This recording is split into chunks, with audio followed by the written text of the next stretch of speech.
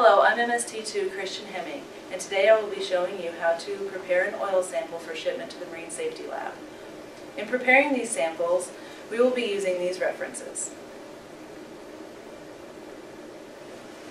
After collecting your sample in a 4-ounce jar, no more than 3/4 full, seal the jar using vinyl electrical tape.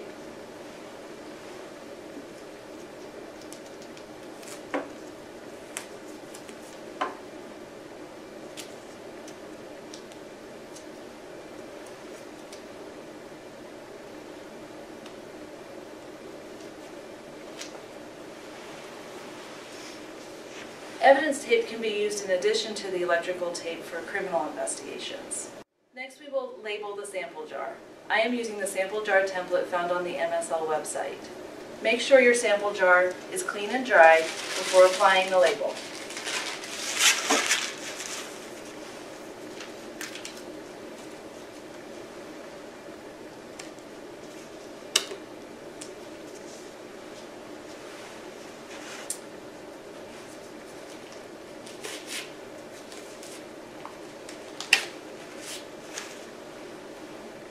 Now we will prepare the chain of custody document. It is very important that the information on the chain of custody be consistent with the sample jar labels. Next, we will place the sample jar in the shipping tube, making sure that the tubes inside are right side up.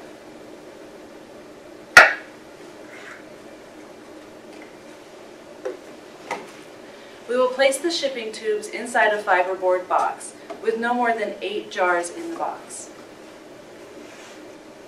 Add enough sorbent material to the box to absorb the contents of 1 jar if it were to break during shipment. Be sure to add your chain of custody record and letter of request with your shipment. The gross weight of this box should be no more than 30 kilograms or 66 pounds. Now have your unit's properly trained and certified member ship this box in accordance with International Air Transport Association Dangerous Goods Regulations. Thank you for watching How to Prepare an Oil Sample.